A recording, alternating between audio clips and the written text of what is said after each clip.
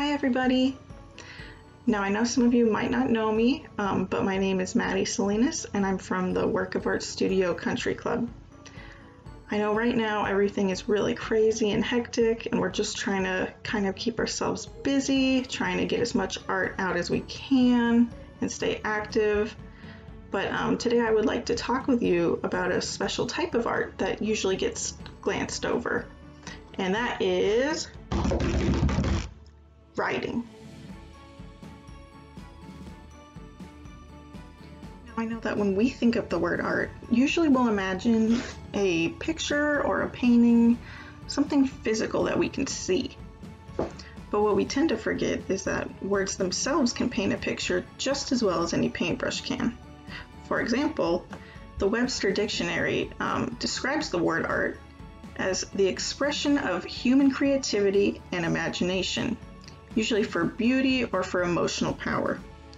Now, simplified, that basically means anything that makes you feel strong, so like a happy emotion, a sadder emotion, anything that makes you feel something that you made yourself can be considered art. And honestly, that's pretty cool. Pretty cool. That being said, why do we usually not consider writing a part of art? And this answer, in my opinion, is pretty simple. It's because when we're looking at a painting or a drawing, when we're looking at something physical, we can see what we like and what we don't like. We can see the good parts of it and we can see the bad parts of it. But when it comes to writing, we have to really use our imagination and really read and look into the text rather than just look at a picture. It takes only a few seconds for us to form an opinion when it comes to a drawing or just a painting. But when it comes to writing, you know, what's good and what's bad, it's harder for us to define. We have to read and interpret what the author is saying. We have to consider symbolism and imagery. We have to consider, you know, the characters' backstories and their growth throughout the text. Honestly, when it comes to writing, it's just a lot. Now, this doesn't mean that drawing or painting is easier or any less of an art style than writing. It's just simply that they're two different platforms. They're two different creatures, and both of them have special needs, and both of them should be taken care of in different ways.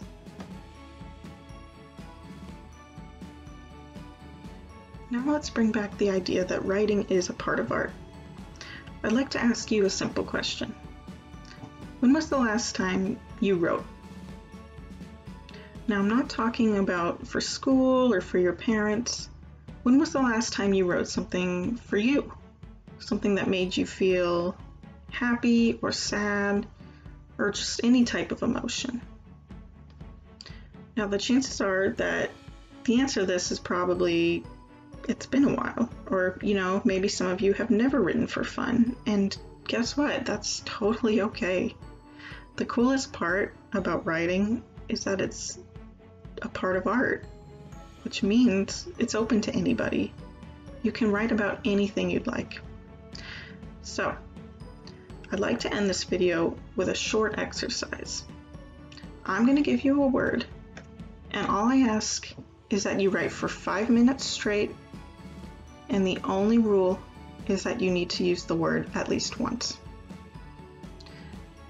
Now, I don't want you to worry. This isn't a graded exercise. Don't worry about what style you want to write in. Don't worry about if it's good or if it's bad. Don't worry about the time limit. I just want you to write and to let go. And I'm going to be doing this exercise with you too.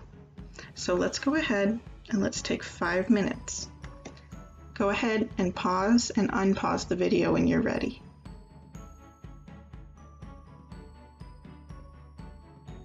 Before I read my piece, I'd like to ask a few questions.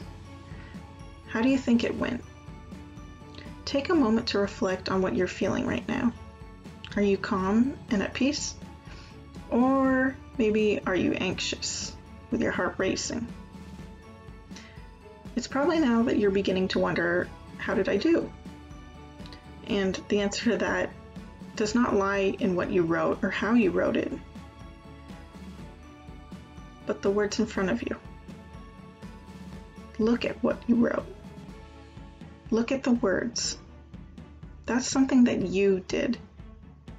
Those words, despite anything anybody says, those words are yours. So now that you have a bit of writing down, can you call yourself a writer? And the answer is yes. Like we said before, art is open to anybody, and writing is a part of art. It's something that you do have to practice, and it's something that will take time, and eventually you will learn how to use it in different ways. But those words are yours, and nobody else can take those from you. That's what it means to be a writer. Now, if it's okay, I'd like to go ahead and read my piece. There's something so motivational about the way the flowers by my apartment grow in the cracks of the well-worn cement. How they rise from nothing, half doomed to be crushed by clumsy shoes or flattened by uncaring tires. Even the sun herself beats them down with unfaltering rays. Unwavering in heat as spring finally begins to unsheath her talons, as her swarm of birds pick at the earth like one picks at scabs. No matter though, the flowers remain still in their crevices, roots strong and unyielding. There's something so motivational about the way the flowers by my apartment grow. On good days, they remind me of myself. Well, author to be, it looks like that's all the time we have for now. You are well on your way to many more successful pieces, and I'm glad I got to be a single character in your ongoing story. I hope you'll join me next time as we continue to explore the art of writing. Until then, write on.